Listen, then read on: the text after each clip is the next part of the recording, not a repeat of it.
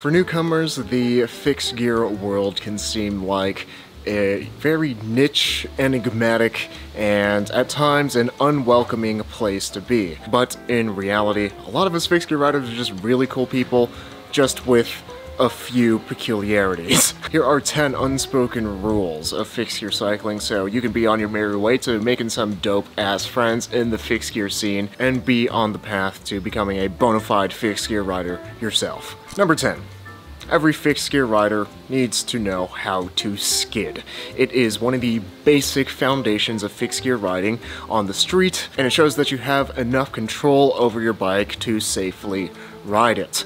Especially if you're riding brakeless, it is a 100% must-have, but even if you're just running a front brake, backpedaling is essentially your rear brake. And being able to lock your rear wheel in time could very well save your life in a hairy situation. My friend Hal is the owner of Faith Gear in Taipei, and he says that regardless if somebody is going to buy a bike from him or not, if they try out one of his fixed gears, he teaches them how to skid before they leave the shop. If you want a more in-depth guide, check out this one that I made on how to skid after you're done watching this video. Other fixed gear riders will also see your bike as improperly built if you don't have a proper gear ratio and a decent amount of skid patches. There is a general consensus of a range of gear ratios where you shouldn't really go above or below. Your gear ratio should be able to get you up the steepest hills you ride while still maintaining a balance of being able to go reasonably fast on flats. And at the very least, you should have a ratio that allows you to keep up in a group ride. Along with that, you should also have a gear ratio that gives you a decent amount of skid patches so you're not burning through your tire really quickly.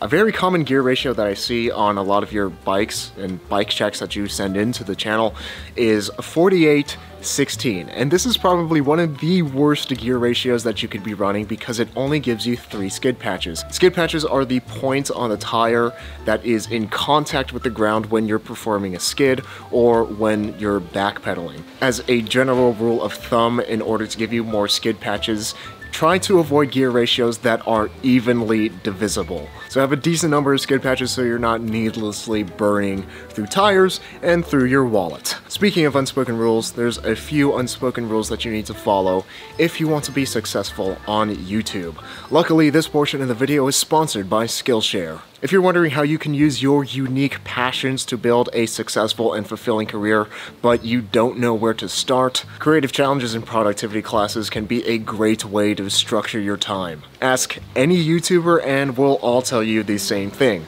Starting is the hardest part. But with MKBHD's class, he breaks down the entire process of starting a YouTube channel and making videos from start to finish. I took his entire YouTube class just as a refresher for myself, and something cool that I found out is that we have almost the exact same process for making our videos. And I really wish that MKBHD's class was available to me when I was starting out my channel 6 years ago, so that I could have a solid roadmap to success rather than trying to figure everything out myself and breaking a few of those unspoken rules, it leading to some embarrassment and really bad videos. The first 1,000 people to use my link at the top of the description will get a free trial of Skillshare Premium, and after that it's only around $10 a month. So if you're ready to make your first video, post it, and officially become a YouTuber, check out Skillshare linked at the top of the description. Foot retention is often seen as much better and much more fun than a rear brake. If you're running a rear brake, you might as well just be riding a single speed bike at that point. Relying on a rear brake instead of just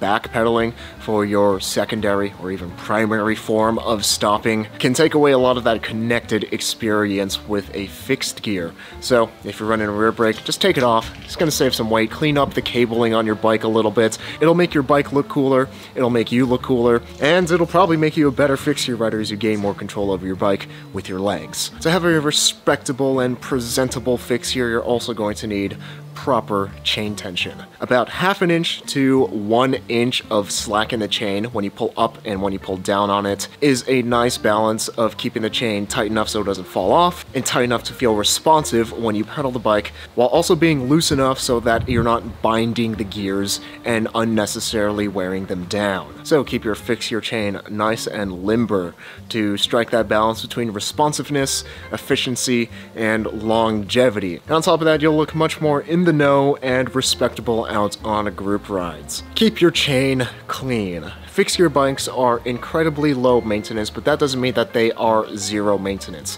One of the two things that you need to do to regularly maintain your Fixie is to keep your drivetrain clean. The most fun thing for the vast majority of Fixie riders is the connected feeling with the drivetrain.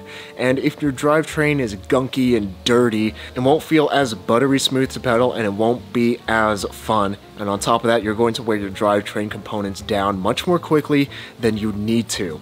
If you want to be quick about it, cleaning and re-lubing your drivetrain can take as little as 5 minutes. Do that once every 100 to 200 miles, and your Fixie will be much more fun to ride day to day and last a lot longer. To a Fixie rider, seeing a dirty drivetrain is just flat out disgusting to us because it takes a lot of the fun out of the experience. And if you don't have enough enthusiasm for Fixie riding to at least keep your drivetrain clean, it really makes you look like a poser. Also, whenever you're taking photos of your bike, only take it on the correct side, the right side, the drive side. Fixie riders love looking at other people's bikes, and one of the most fun things for us to look at is someone's drivetrain.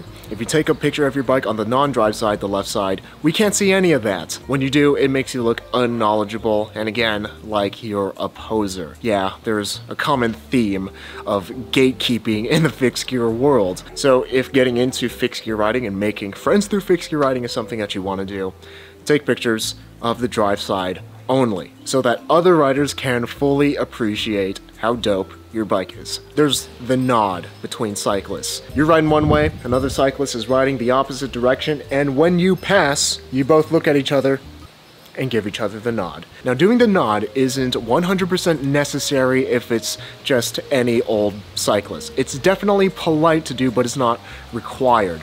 Especially if they're a roadie, which they probably don't see you anyway because they're too tunnel visioned on getting a KOM. But if you meet eyes with another cyclist as you're passing each other, definitely give them the nod. And always try to make eye contact with another Fixie rider if you're passing each other and give them the nod. It's pretty rare to see another Fixie rider out in the wild. So if you do come across another Fixie rider, definitely give them the nod, and if you want to, also give them a wave. Bring your own dang lock to the group ride. Fixie riding is especially concentrated within city centers. So a lot of group rides will be going out to a bar, going out to a cafe, going out to a restaurant in town. Meaning, if you want to go inside and hang out with everybody, you're gonna have to lock up your bike. Don't be that person that makes another rider lock up their bike with yours, because that just makes your bike and their bike a much more valuable target for thieves. A lot of the ethos for Fixie cycling is relying on yourself. So be self-sufficient, bring your own lock so you're not getting your bike and someone else's bike stolen, and that's so that you can go inside and hang out with everybody. In the Fixie world, carbon is 100% just for flexing. In other forms of cycling, like mountain biking or road biking, carbon is often viewed as something that is just a given. If you want to be fast, you ride carbon components on a carbon bike with carbon wheels. It makes the bike lighter, it potentially makes it more aerodynamic, and it will make you go faster. Marginally. But having carbon components, aside from a carbon fork, is usually seen as a bit oxymoronic on a Fixie, because if you're really that concerned about performance gains, you shouldn't be riding a Fixie at all. People ride Fixies because they're fun, not because they're the fastest bikes around. So if you're a Fixie rider and you find yourself gravitating towards aero disc wheels, tri-spokes, and aerodynamic seat posts and aero bars because you're trying to be as fast as possible on a Fixie, you need to take a look at yourself in the mirror and say this with me.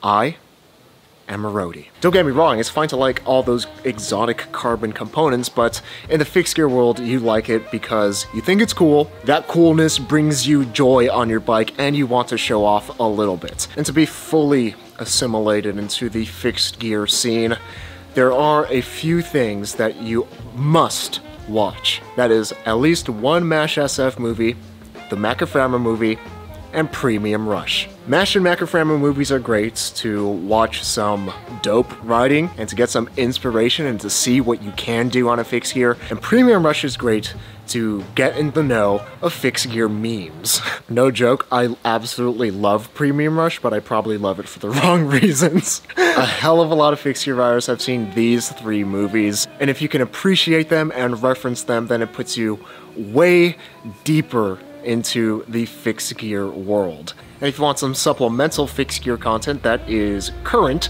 you should definitely subscribe to Zach Gallardo, because if you've watched to this point in the video, you obviously like this video, so hit that like button, hit that subscribe button, and the bell icon so you can watch more fixed gear videos just like this one. Subscribing is totally free, and you can unsubscribe at any time, because according to my YouTube stats, 54% of you aren't subscribed, so be part of the cool kids club, be minority, be a super hipster, and hit that subscribe button. I got a question for you all.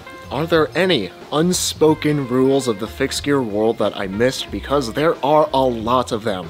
Let me know in the comments below. And Fixie famous shoutouts to Ryan Witt, David K, Ellie Lovelace, Justin Javier, Kelvin Aho, Julian Corona, the Fixed Federation, OC Bike Crew, Stan Strong 108, Brandon Black, and Zane Kolnick for helping to make these fixed gear videos possible through the support on Patreon. And remember that life is short, but don't make it shorter, so ride your bike every day to be reasonably dangerous.